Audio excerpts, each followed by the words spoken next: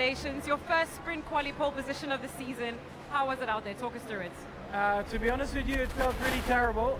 But yeah, I don't know, maybe that last session was just incredibly difficult to get the tires to work. Because already in SQ2 I didn't feel great. SQ3 I think, yeah, it just felt quite similar for me. I didn't really improve a lot on the soft, but somehow we were first. And of course I happily take it, but yeah, didn't really feel enjoyable out there to drive for whatever reason. Because in practice, it felt really, really nice. I was very comfortable and confident. Qualifying, not so much. It seemed like Lando was about to get the pole position until the end there.